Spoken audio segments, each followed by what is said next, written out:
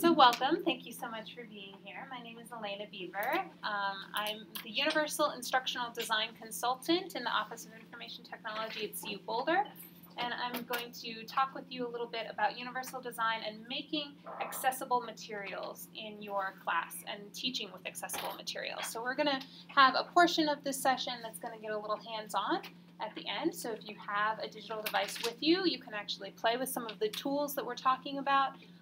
And if you don't have a personal device, then you're welcome to just sit next to a partner or something and just play around with this stuff a little bit.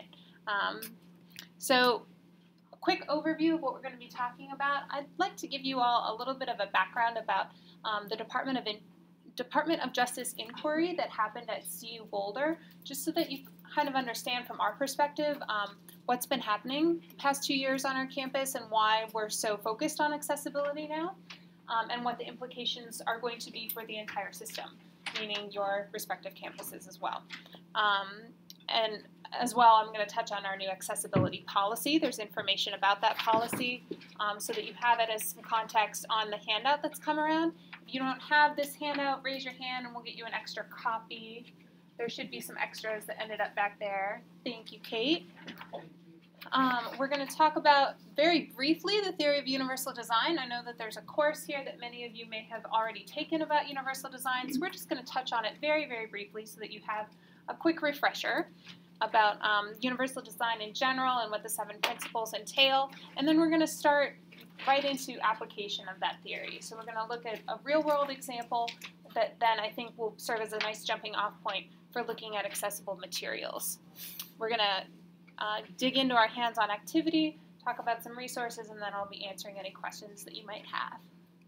Okay, so about 2 years ago, the CU-Boulder campus received an inquiry from the Department of Justice on behalf of students with blindness or low vision at our campus who found rampant inaccessibility.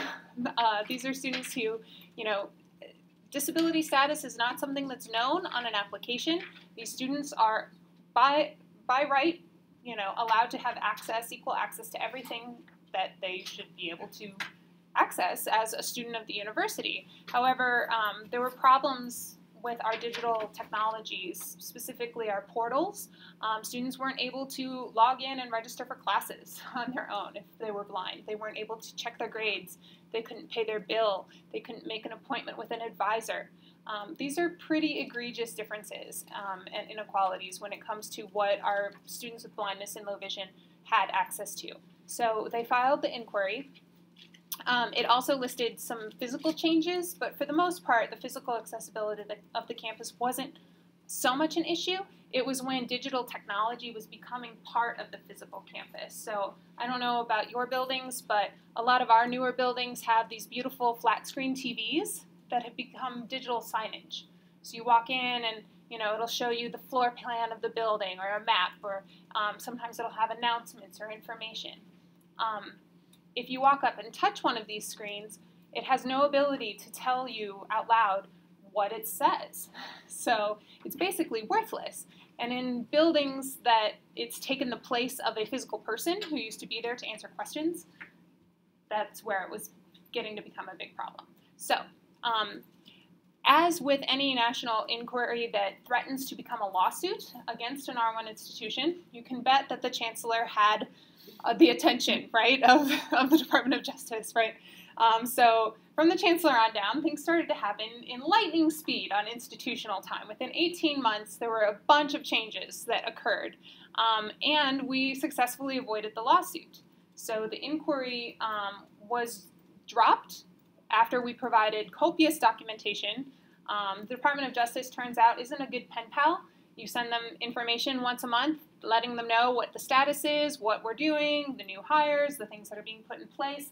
And eventually they just said, okay, you're good, steady as she goes. And they rescinded the inquiry. So we see that as a huge win. They could come back. We see it as something that we're on the right track, and now we need to follow through, or they will come back and certainly ding us again in the future. So therefore, the stuff that's already in place, we intend to keep going with and expand on. one of the things that has happened is that we have an ICT, Information and Communications Technologies Accessibility Initiative.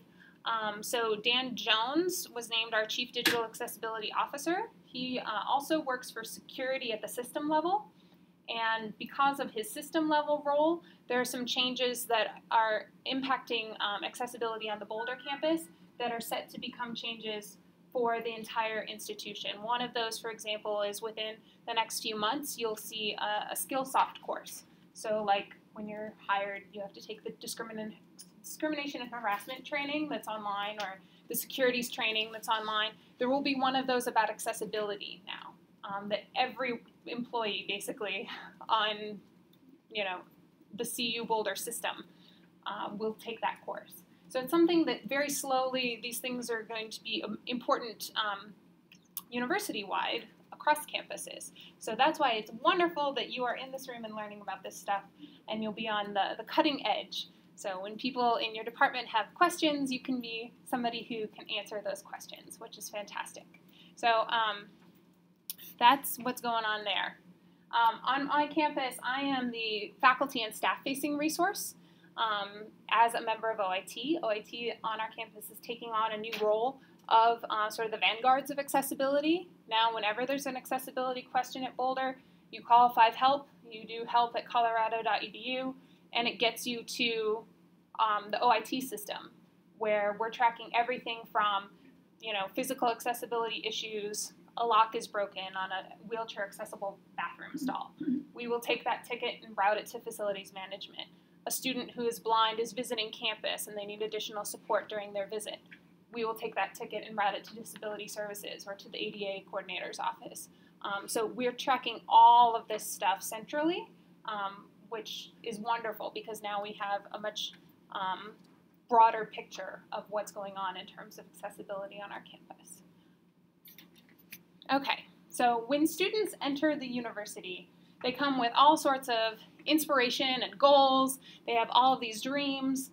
And the important thing to note about our students is that we don't know whether or not they have disabilities. Disability status is something that's protected by FERPA, and you can't ask if a student has a disability or not. So that's something that's important to note on our campus. Something that's new this semester is that if you have a student that's registered with Disability Services, there's an alert now at the top of the roster that says you have 2 students in your course who require a print accommodation, or you have 1 student in your course who is entitled to extended time on exams. So it lists the accommodations at the top of your roster now. So we are seeing a lot of changes. I don't think you guys are doing that yet. I don't believe it's a Denver thing or an Aurora campus thing. So students have to tell us. Yeah, students still are on the old model. They present to you. But now on Boulder's campus, it's raising the consciousness of the faculty even more, because now, before, students were completely hidden. Now faculty have a little bit of an inkling, and they can prepare a little bit more to welcome those students into their courses. Are there plans to have that implemented on other campuses? Maybe. I'm not the best one to answer that particular question. But it's actually been really cool. It's been something that has helped people find out more information from Disability Services. They won't tell you who your student is, but they will tell you, has this student used these accommodations in the past, and whether or not they're likely to in your course. So it just helps you as the faculty member be more prepared as you move into the semester. It's also created a lot of new interest in issues around accessibility and conversations around inclusive excellence. And on our campus, inclusive excellence, capital I, capital E, is a new focus from our chancellor. So our chancellor has now named inclusivity as something that's really important, and our accessibility policy kind of falls under that umbrella. So from the chancellor on down, this is where it's coming from, which is really cool. It's really neat to see this sort of top-down effort. So the good news is that inclusivity is not hard to achieve, and universal design just feels like good teaching. So we'll get there in a moment. But where I'm going with this slide is the idea that disability is a social construct. So most of the students on the CU-Boulder campus have learning disabilities of one type or another. Some students, if they're blind or if they are hard of hearing or deaf and they require, physical real-time accommodations, they're out already. We know if a student has a physical impairment when they come in the door in a wheelchair. But the vast majority of students who need the support that we're going to be talking about today are students that have some sort of learning impairment, meaning they need to hear the text as they're reading it, perhaps. So that's the kind of stuff that we're talking about. Students with dyslexia, students with extreme ADHD, students with traumatic brain injury, other processing disorders. It's a really broad category. But you won't know who that student is, and they may never present. They may present their letter halfway through the term. And so then you accommodate them from that point forward. You don't retroactively accommodate, ever. It's the student's responsibility. We also know, though, that for every 4 students, this is a national statistic, for every 4 students that receive IEP support in high school for an intellectual disability of one kind or another, only a quarter of those students that go to college choose to self-identify and register with the Disability Services Office.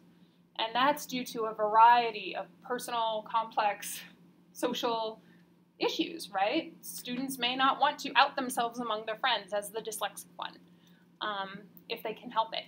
It's really complicated for the same reason that, when you join the workforce, you may not want to tell your supervisor what your learning impairment might be if you have one.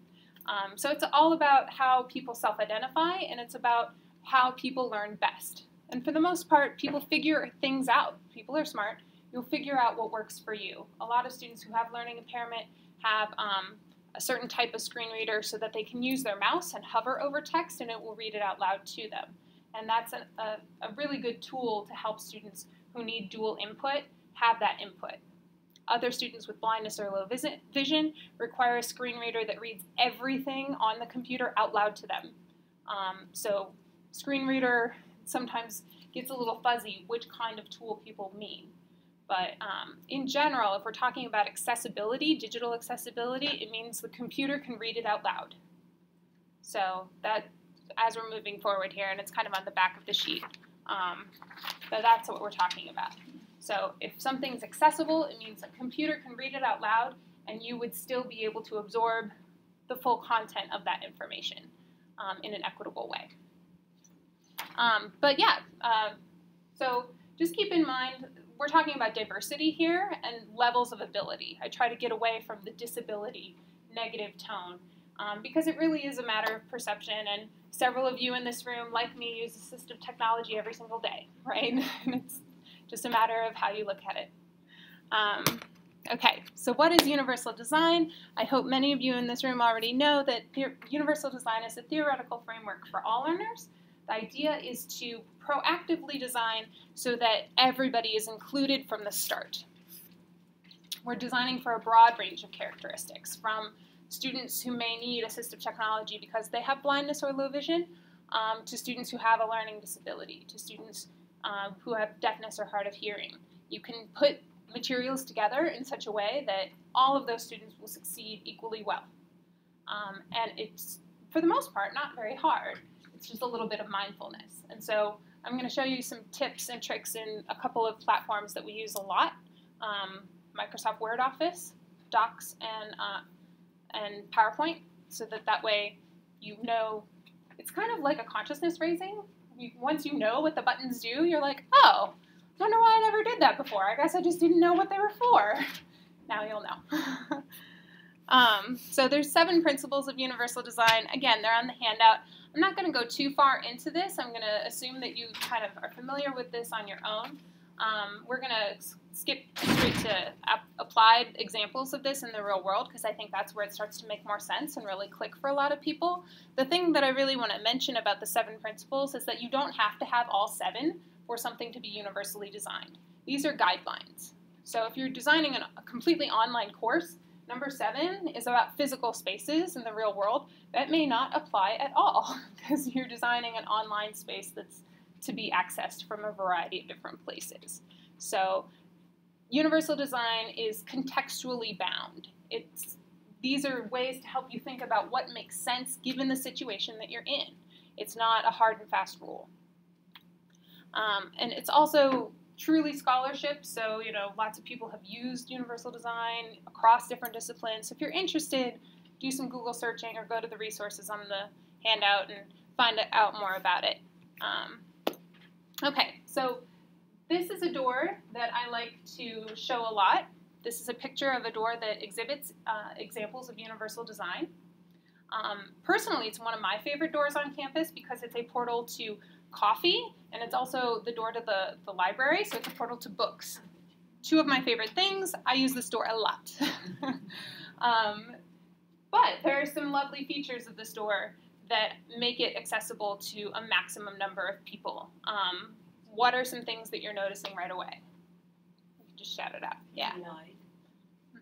It's extra wide. The handle shape is easily graspable. You could do that with a cane as well as your hand. Push the button. Yeah, you can push the button on the side and the doors will open automatically. Things are where you expect them to be. Yeah. It's lit up. Yep. It'll be easily seen at night if you're approaching this doorway. And It's the glass. yeah. Smooth approach, so you're not climbing any stairs to get there. Wider than standard door width means a person in a wheelchair is not scraping their knuckles on the door frame just to get inside. Taller than standard door frame. I know it's kind of hard to tell with the scale of this picture, but it is a taller than standard door, so you could be a robust, healthy person carrying a tall, awkward plant into the library or whatever it is and still get through the door just fine. Lower than standard handle placement. If somebody needs that, then it's lower down. So yeah, there are a lot of things that are sort of just invisible features of this architecture that actually are conscious choices that have made this door accessible to a maximum number of users. Now, it's not absolutely perfect. If it were perfect, maybe this button would be over here. What that tells me when I see stuff like this in architecture, that tells me that maybe it was going to cost an extra $1,000 to run the cable through the concrete and up to the other side. So whenever there's things like that that do happen, that tells me somebody was cutting a corner because of a budget constraint. But in general, it has all of these features that are here and that are present and that make this door really user-friendly, unlike some other portals on our campus.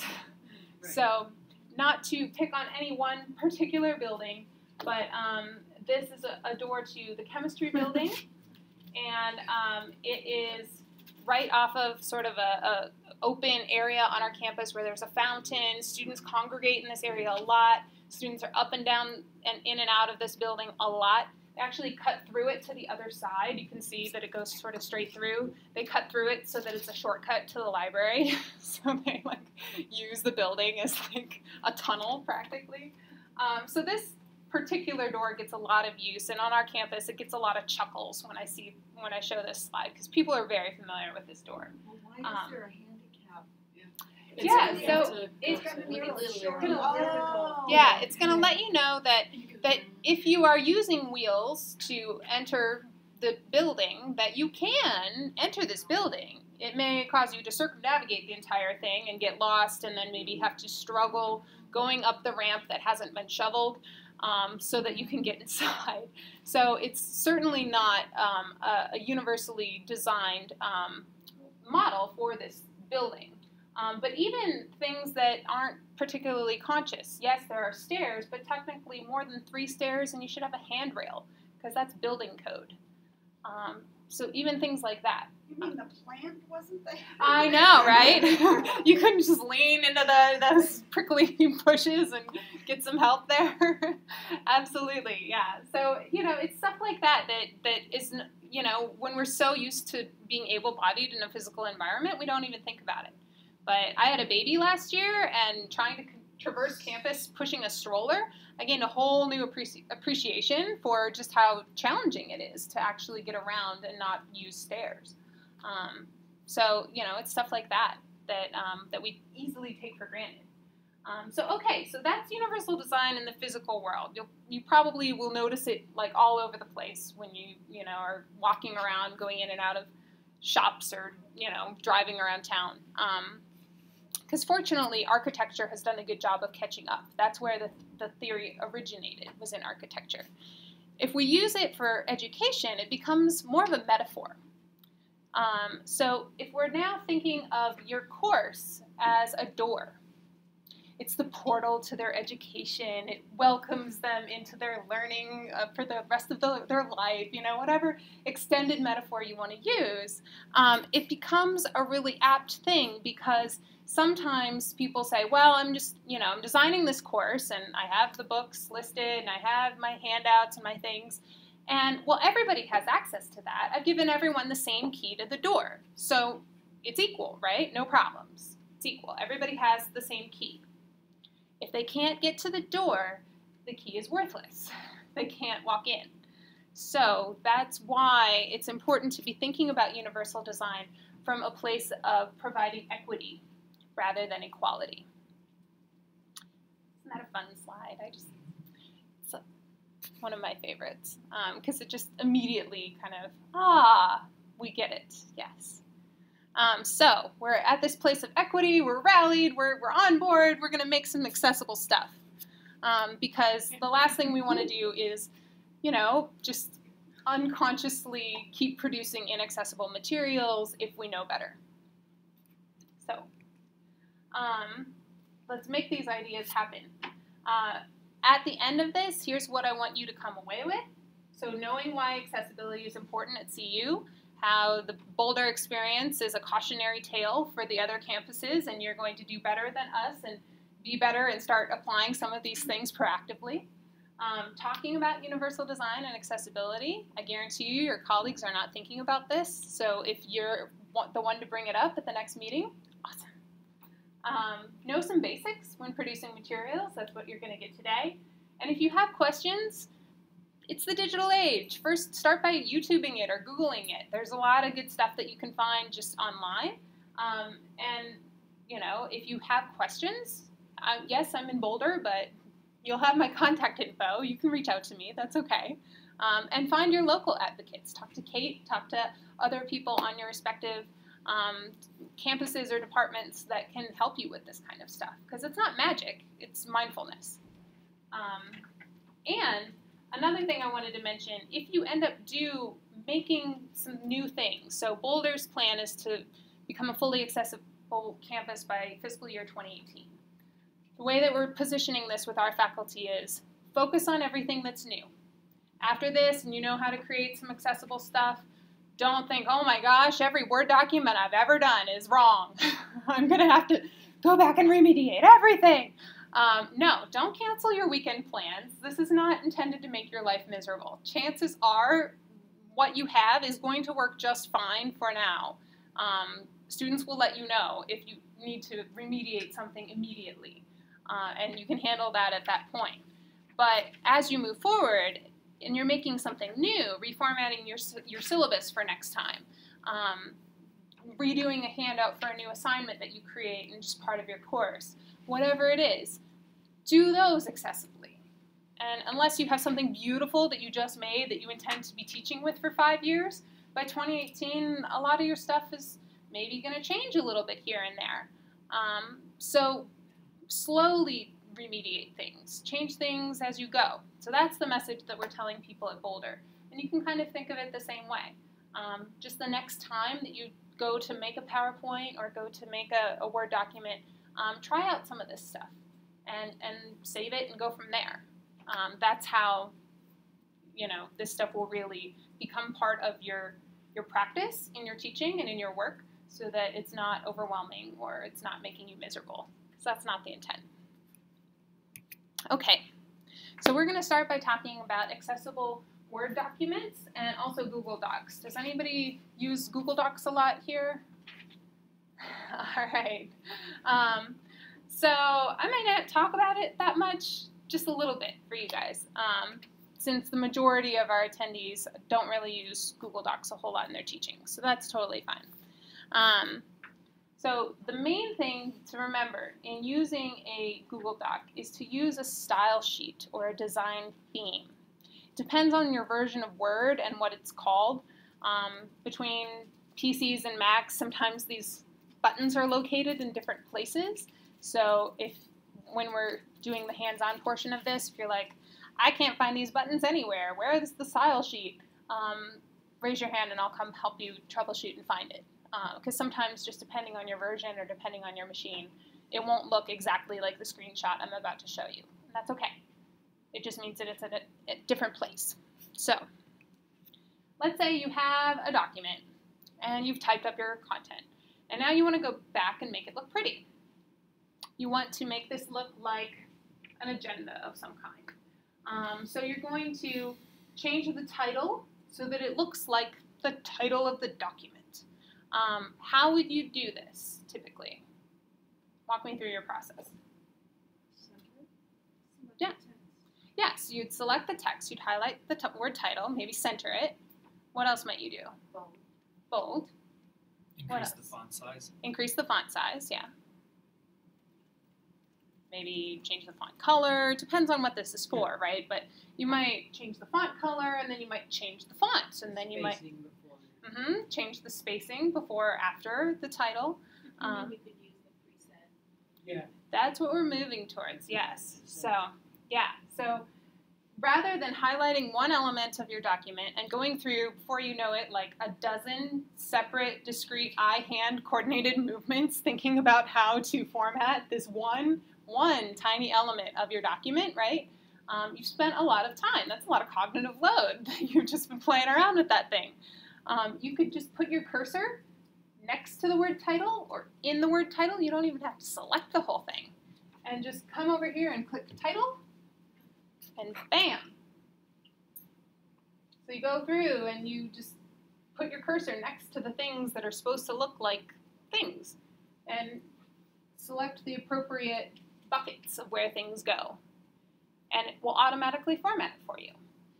So the styles pane is what this is called.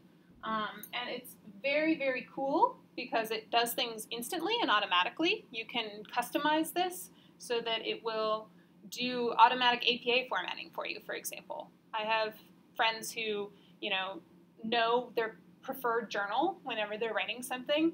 They want to automatically format it so that they can submit it to that publisher without having to change a thing. And then within shortcut keys, because all of this has associated shortcut keys, they can just, as they're typing it, format the document. It's beautiful.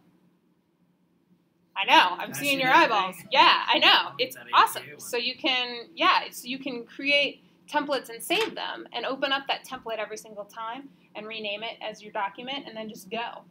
And it's super cool. It's fast, it's efficient, and the biggest thing to remember in terms of this session is that it creates a very usable, accessible experience for somebody using a screen reader. So Microsoft Word is accessible for people who use screen readers, and I'm talking about blind students, students who have to listen for everything in their lives. When they open up their computer, it speaks to them everything from, like, hello, now you are on the internet browser, now you are on Microsoft Word, right? And it will begin reading out loud everything. Using styles, the analogy that I like to use is, let's say you're reading a book on a Kindle. Anybody read a book on a Kindle, an e-reader? You know how these things work. Let's say you're up to chapter 5, and then you bumped your Kindle or, closed out the program or something, and it forgot where you were. So the next time you open it up, you're back at the beginning. If you, and you know that for that Kindle book, you can just click back to chapter 5. You can go to table contents, click chapter 5, or skip ahead by chapter, and within like 4 or 5 clicks, you're back where you were, you're enjoying your book. That's because the computer has the chapter headings tagged, and it can skip within a quick click to the right place. Awesome. Good user experience. Readers happy. That's what you want. If a student who's blind doesn't have any of this kind of tagging, it's like that Kindle book without chapters. So you left off at chapter 5, you're pushing the next button 100 times to look at every single page you've already read so that you can get back to chapter 5. Terrible user experience. It's exhausting. So can you read it? Yes. Do you want to have to do that? No. So that's why if this is your syllabus, and let's say it's a long syllabus, you have a lot of info in there, it's 12 pages long, and the schedule's at the end of the syllabus. The student wants to know what's due next Thursday. If it has headings, and if it's tagged like this, they know that they can skip from course information as a heading 1, it's a big bucket, to materials for the course, heading 1, it's a big bucket, to grading scheme, it's a big bucket, also a heading 1. Maybe within grading scheme you have a couple of other things that are tagged heading 2, heading 3, right? So it's not that every single heading is a new number, you're going by the buckets of the big with sub buckets in. You're creating an outline, right? I'll get you in just a second. So that way, within a few clicks, they can jump by headings to where it says course schedule and zip into the course schedule and find out what's due next Thursday, rather than having to start with course XYZ, instructor information, and have the entire syllabus read out loud to them before they can hear what's due next Thursday. So that's why it's super important to just build this into your workflow, because it ends up making your documents more beautiful, it will save you time, and it will make it fully accessible for all students. This presumes we're doing everything in Word and just uploading Word pages. How does Canvas support this? I mean, Canvas will automatically fill in all our work, all the assignments, all the stuff into our syllabus.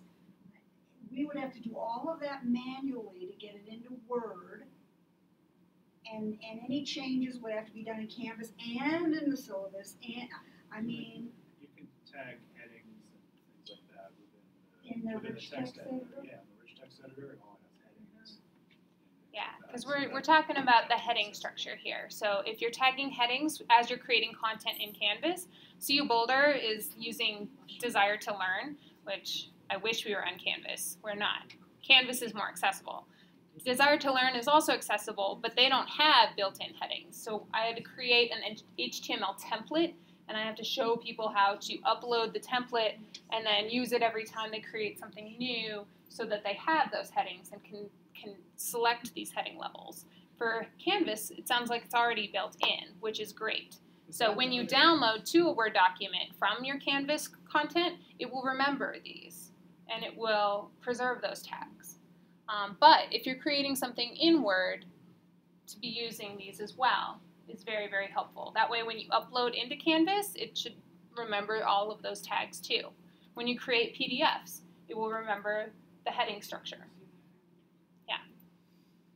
So that's why it's super important. When you create PDFs from Word documents or download into PDF, the best way to find out if that PDF is readable by a computer, again, that's sort of our definition, our working definition of functional accessibility. Can a computer read it out loud?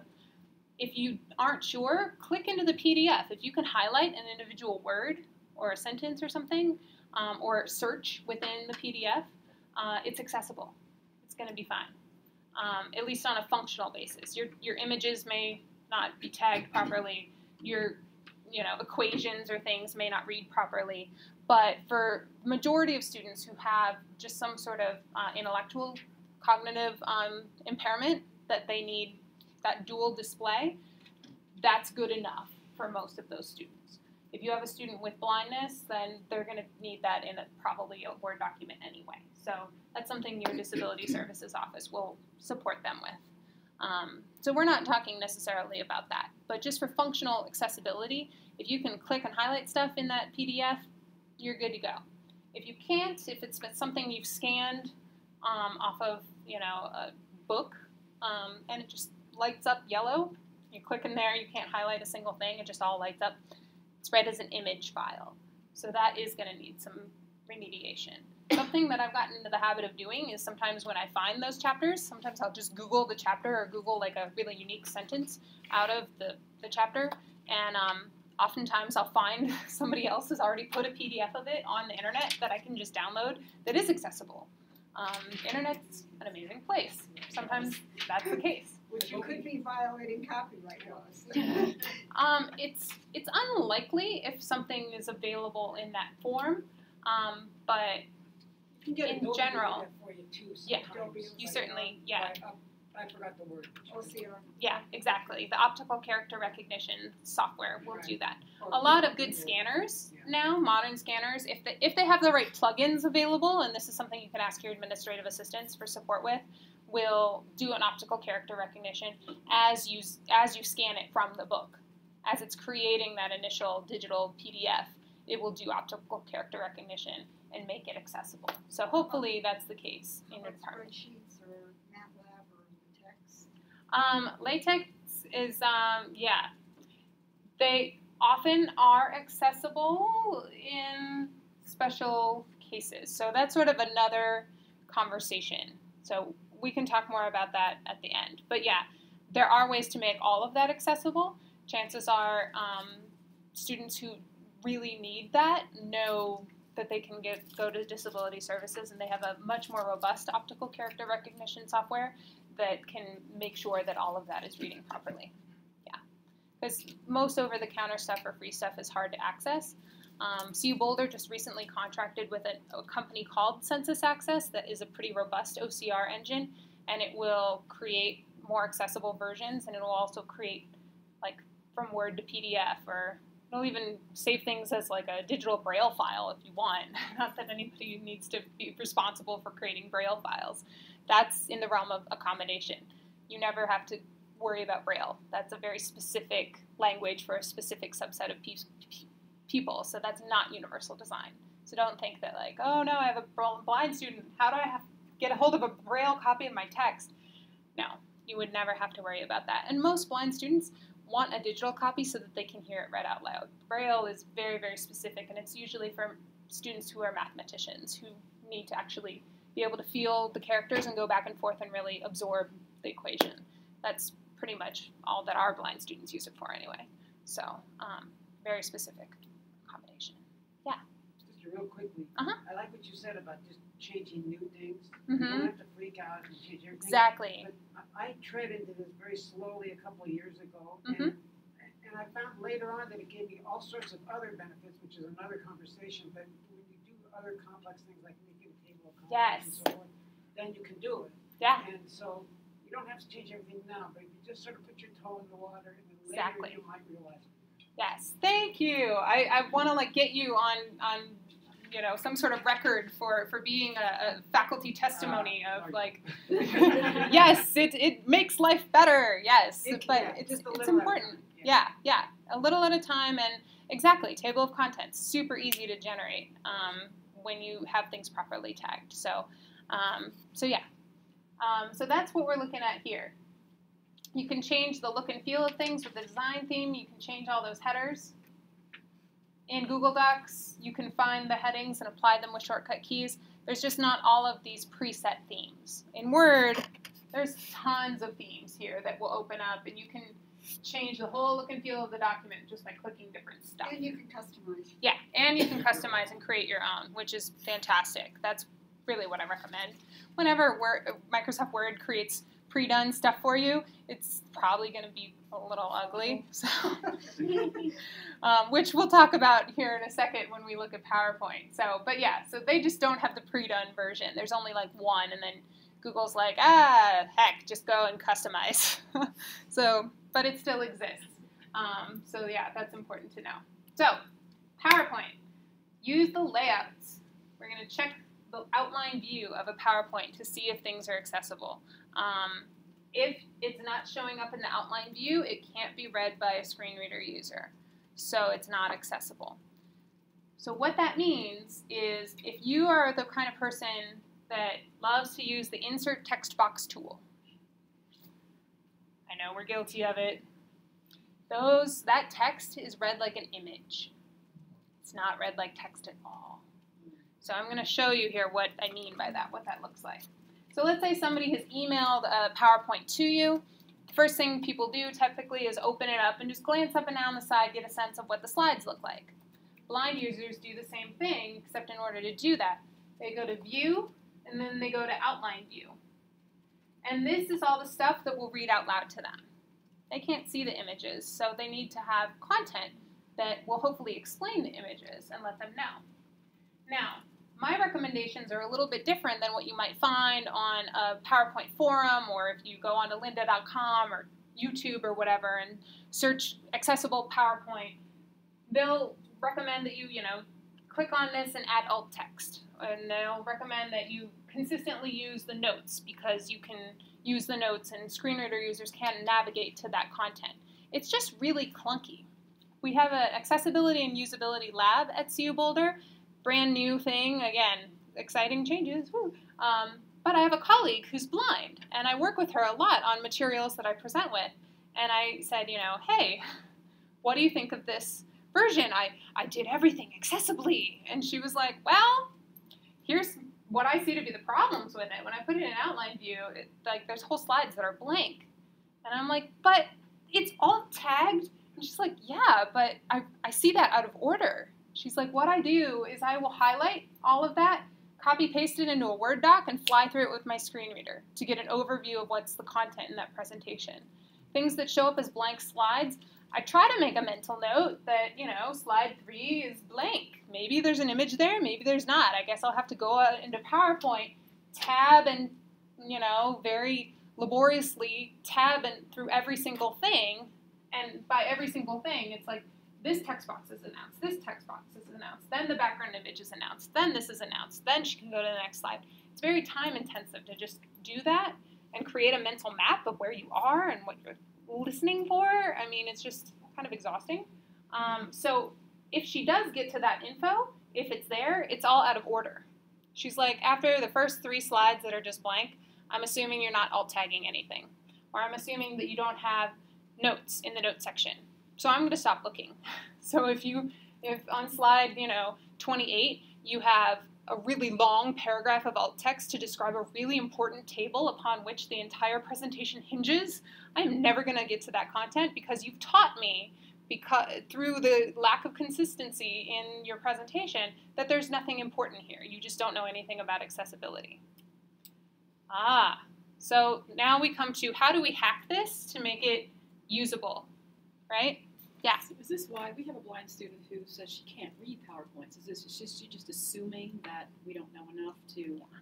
Mostly, yeah. Okay, because she said, I don't want to see anything in PowerPoints. And yeah, that's because a lot of students, they get this, where it's like a couple of random bullet pointed things, and then there's a lot of images, or the entire thing is blank because the instructor just used text boxes to create the whole thing. So if you do have a lot of images, how do you get those to a student who? I'll talk with you a little bit about that. I'm going to show you in this example kind of the way that I do it anyway, and for me it's made me a better presenter, and it's very minimal amount of time actually, I find. So let's say on this slide I wanted to add some text.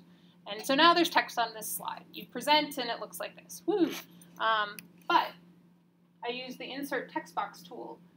It's there, right? Because when we present, it looks like this. You can see it. But because I inserted the text box, slide 3, there's nothing. It's still a blank slide. So that's what I mean, that those text boxes don't work. You need to put all of this in here if it's going to show up in that outline view.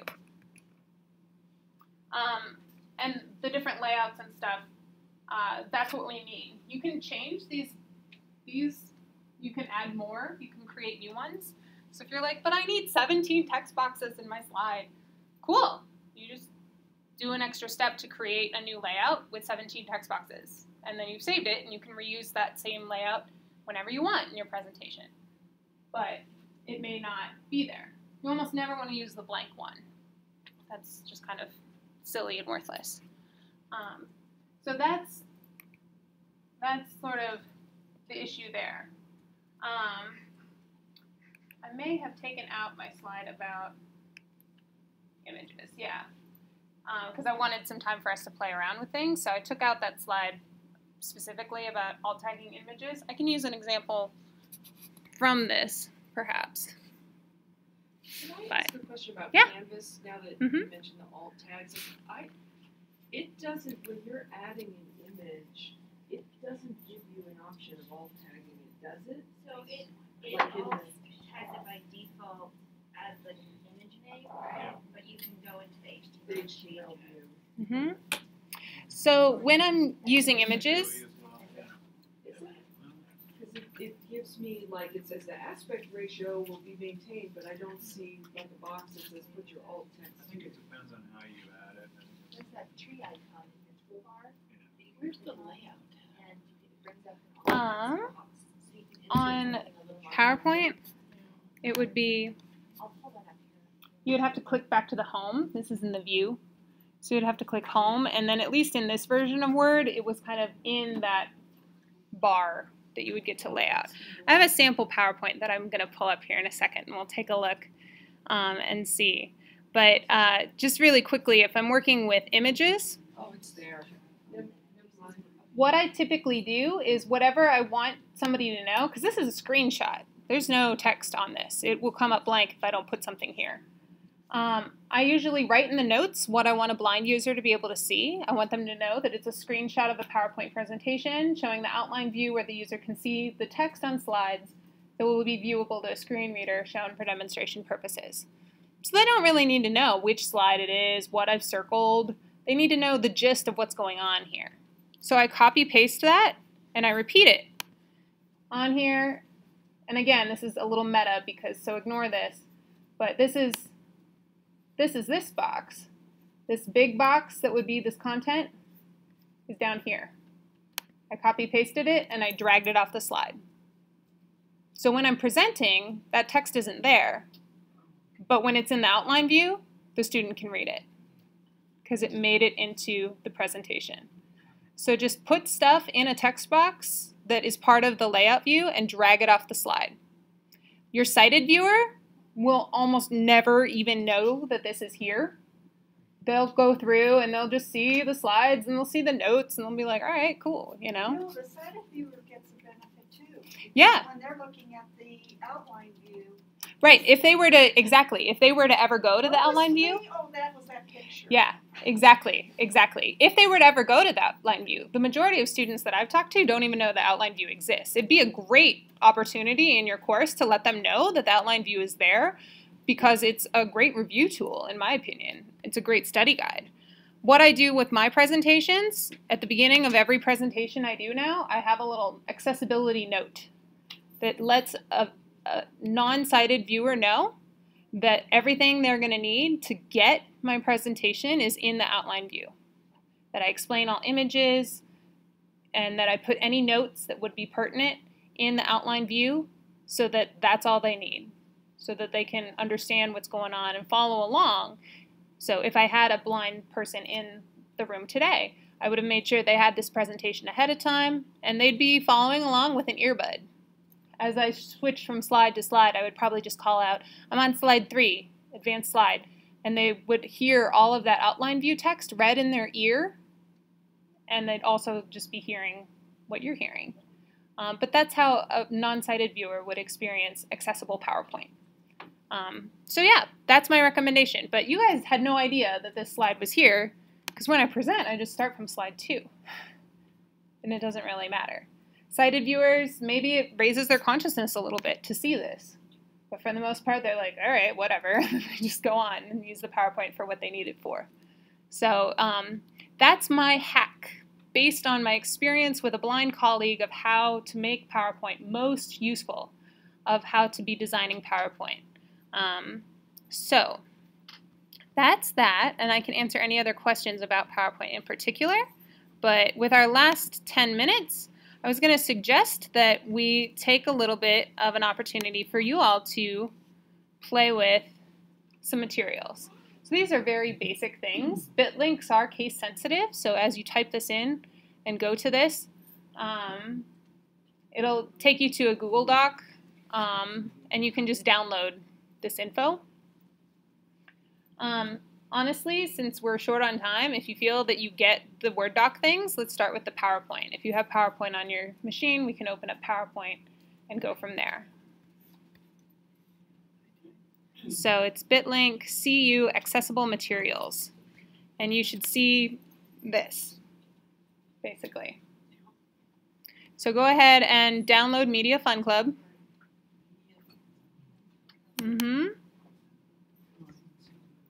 And go ahead and actually download it so that it downloads rather than. What's the link again? The link is CU Accessible Materials, capital A, capital M. All one word, because bit links are case sensitive.